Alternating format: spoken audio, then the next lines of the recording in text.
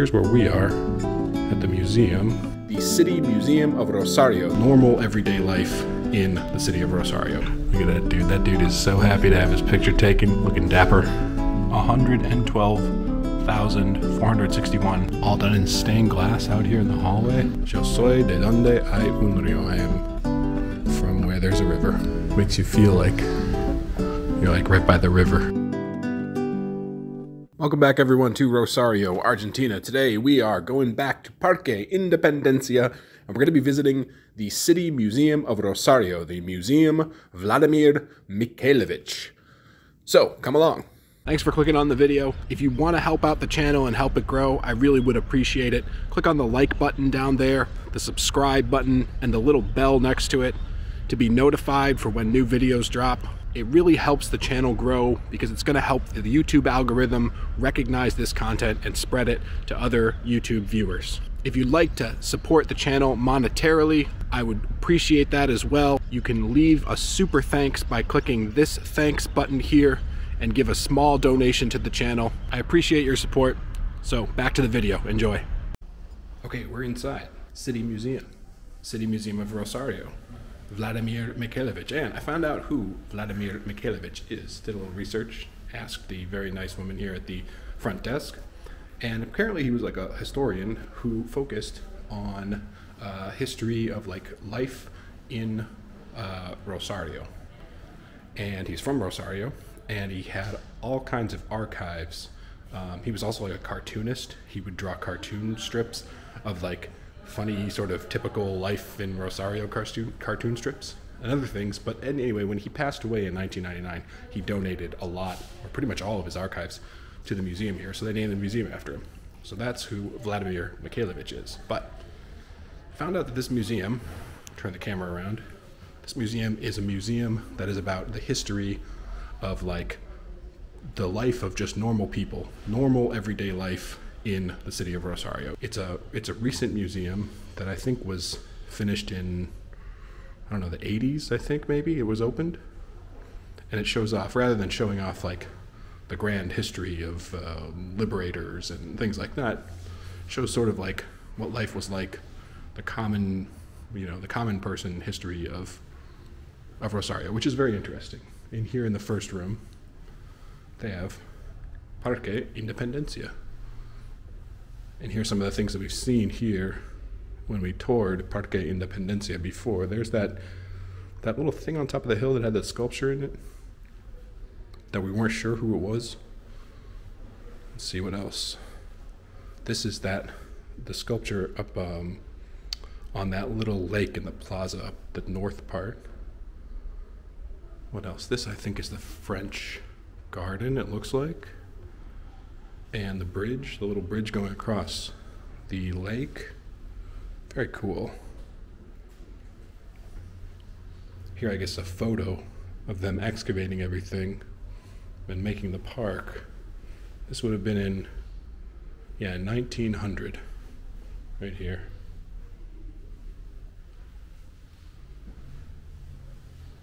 A map here from 1900. Yeah, we recognize all of these things. This is, let's see, there's the lake. There are the plazas.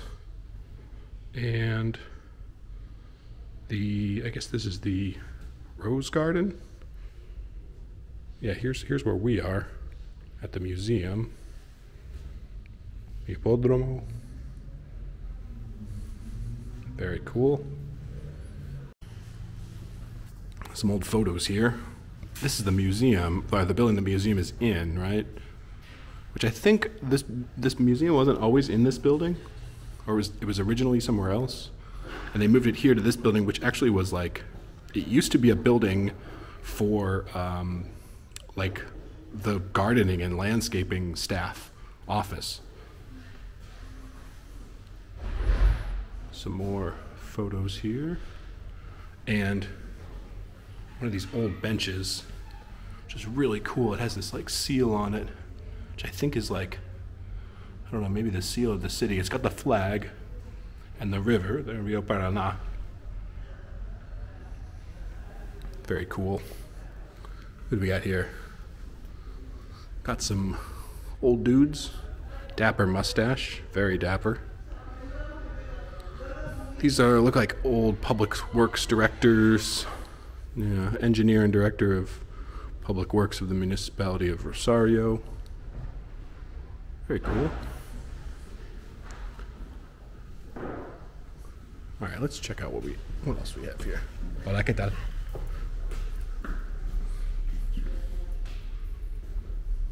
Yo soy de donde hay un río. I am from where there's a river.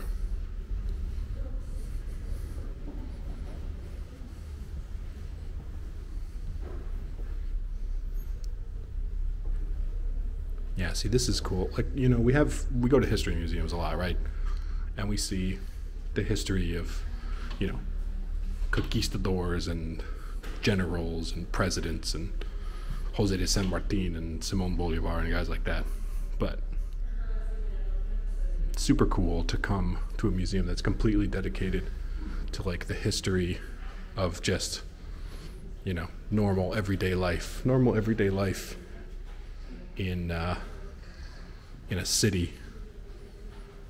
That's really cool. All right, here we have Rio Paraná. There's some old pottery here. It's like pre-Columbian. And I guess these are from the artist Raul Dominguez, who was born here in Rosario, 1918.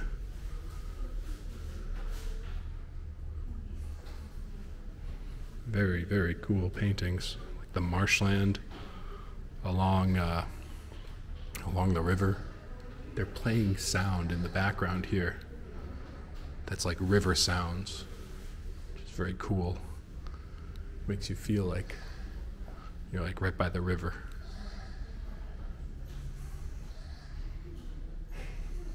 These are really beautiful, beautiful oil paintings of the river.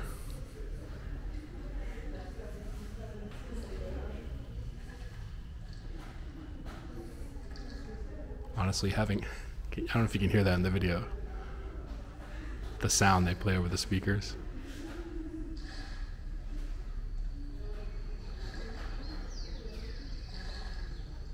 Like the sound of birds and the water lapping at the shores. That's very cool.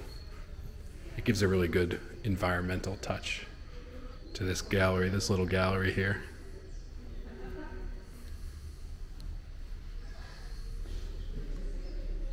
All right, let's keep going here. Let's see what else we have in store here at the City Museum. I already like this museum, I'm not gonna lie. Like I've said before, okay, that's administration. That's the library and the archive. Let's go across the hall here. Like I said, I like museums that are a little bit sort of, I don't know, off the beaten path, I guess. Maybe ones that people might not think to visit. Maybe ones that aren't like listed in all the tourist guides and things like that. This kind of has that feel. I like that. So here we go. I guess this is the seal, yeah. El escudo de la ciudad de Rosario. So that's the seal of the city. The sun, the background, the fort with the flag. Because of course this is the cradle of the flag. That's the name of the city because the flag was planted right next to the flag monument, which we have right here. That video, of course, we visited this monument, flag monument. First video we made here in Rosario. Check the description, link in the description. It's an amazing monument. Now, I mentioned when we were at that monument in that video that the whole thing, if you see it from above, is shaped like a ship, right? And you can see it here. The front of the ship there. The, I guess, bow is the bow, the front. I think of them, the stern is the back. Hope I got that right. And then the mast, the monument itself is like the mast. It's a huge monument, beautiful. If you haven't seen that video, check that out. That monument is like, this thing is very, very impressive.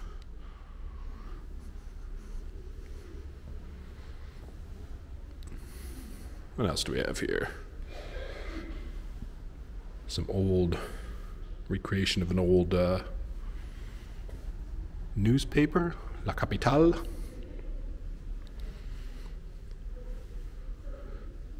the general plan of the works of Rosario.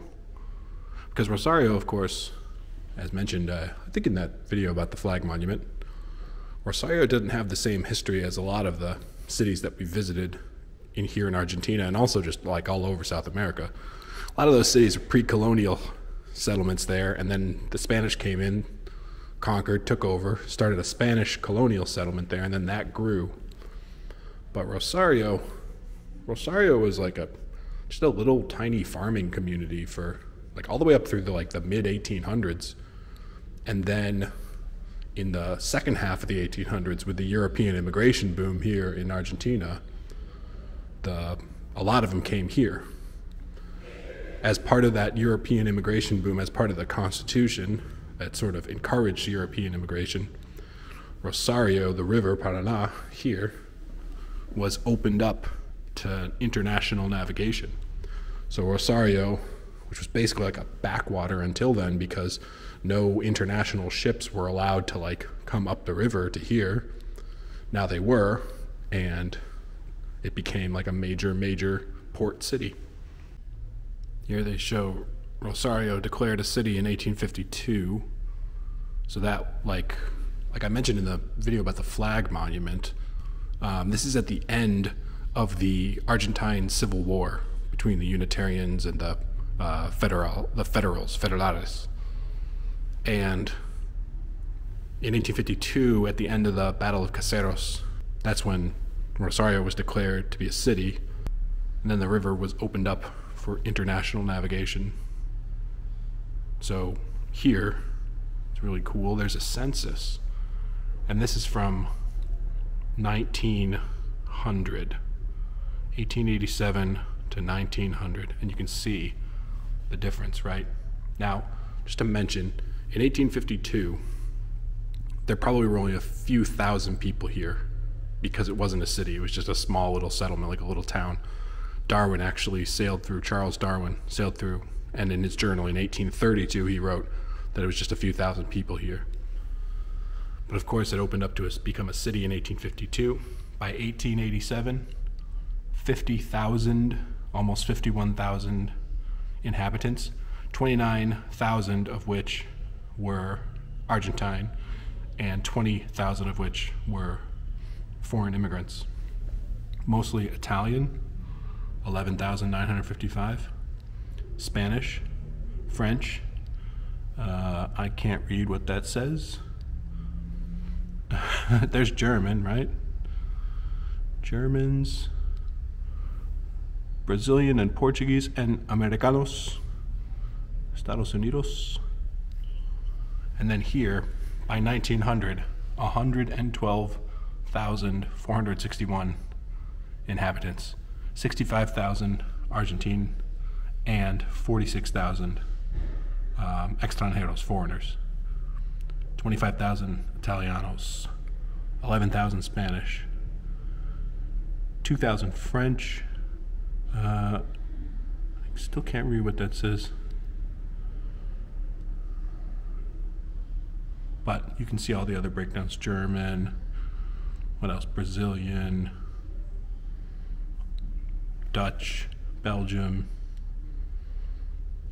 There's United States, 110 per 1,000. One per 1,000, 110 from the United States.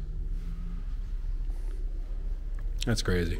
This city really did have a major population boom to go from a few thousand in the first half of the 1800s to 1887 having 50,000, 1900 having 112,000, and now it's like 1.3 million, something like that. It's a lot. A lot of industry built up around here, a lot of agriculture built up. They built a lot of railroads, as you can see. So there would be agriculture and industry out in the city, industry in the city, agriculture out in the outskirts, and out in the farm fields, and all of it would come through here on train, get loaded onto ships, shipped in and out. Very cool. This is a really cool photo, 1907. Panoramic photo of the port.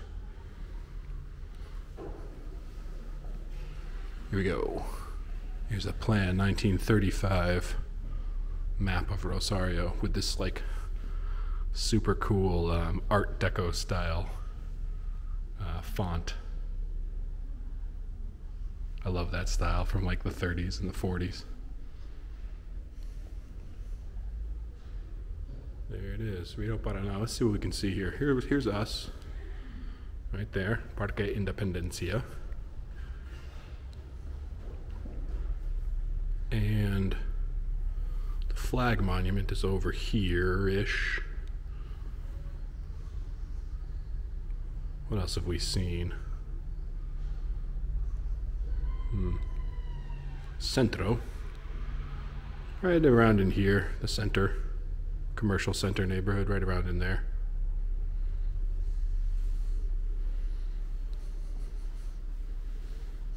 There's another old panoramic shot. Oh, my shadow's getting in the way. Still, it's very cool. This is from 1903. And the flag monument here. Old shot of the flag monument. This must have been when they inaugurated the flag monument. That was in like the 1950s, I want to say 57, something like that. 1950s. Back here. Oh, more paintings. Okay, this is Salvador Zaino, born in 1858. In Italy, Localidad de Popoli, Región de los Abruzos. I guess he came here 1891 to Rosario. Of course, many during the second half of the 1800s, many Italian immigrants came here to Rosario, to Argentina, just in general. Got a whole video about that, actually. About the immigration of Italians and the relationship between Italy, the history between Italy and Argentina. Also a video from the Immigration Museum in Buenos Aires. That was really cool. I'll put the links to both of those in the description. These are cool. Very beautiful, beautiful impressionist oil paintings.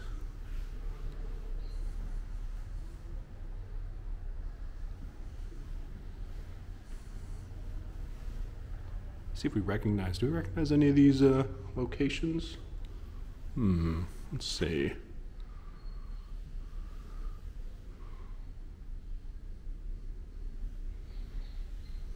Maybe not. Still, very beautiful paintings.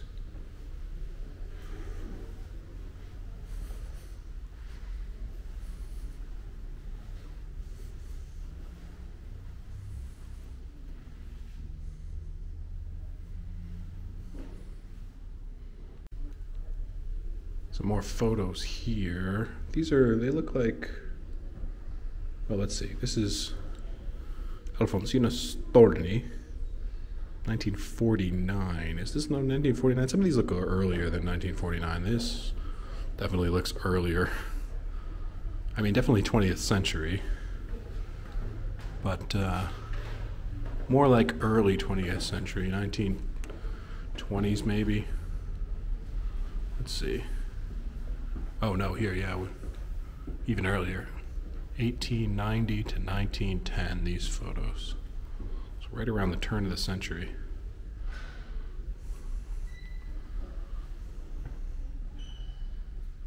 Wow. Look at this guy. Look at that dude. That dude is so happy to have his picture taken. He's posing, he's looking dapper down there by the river. Some of our wealthier citizens lounging by the river. This guy, look at that guy. He's showing off. Oh wow, look at this. Down by the river, shooting at, I guess, some birds maybe? tell you that woman next to her is going to lose her hearing when she shoots that shot. She's going to fire it off like 2 feet from her ear. There we go. Some of these people hopping onto the old boat there. This guy moving during the shot, so it comes out all blurred. I love old photos because a lot of them, you know, depending on how old they are, what medium they were using, if you moved a little bit, you get all blurry.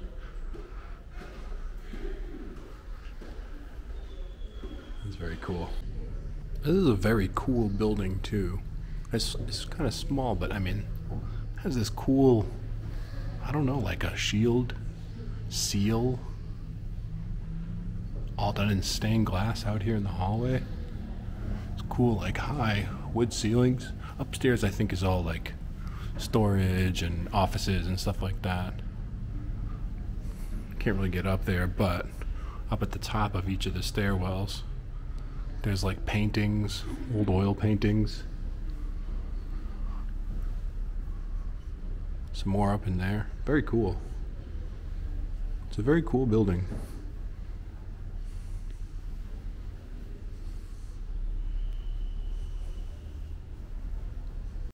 Well, I think that's it. That's going to be it for the video from here at the City Museum of Rosario. Museo de la Ciudad Vladimir Mikhailovich. It really is. Let me step back here a little bit. It really is a very nice looking little building with the park in front. Very beautiful, right? And originally it was just, I think, a building, you know, just to like be the office for where all the groundskeepers of the park were. And they turned it into a museum of the city. Very interesting little museum. There's not that much in the museum, to be honest, but like what is in there is very, very cool. So I would recommend highly, if you're coming here to Parque Independencia, you see all around us, beautiful fountain here too.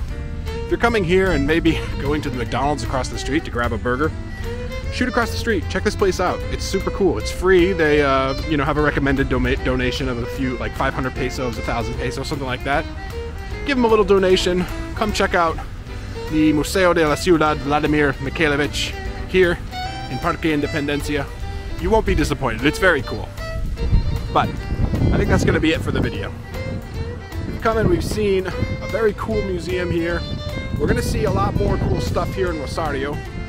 And we still want to see other stuff here, like in Parque Independencia. There's another museum, the Provincial History Museum, that we still want to see. And we're going to see that in a future video. But for now, I hope you enjoyed this video, and we'll see you in the next one.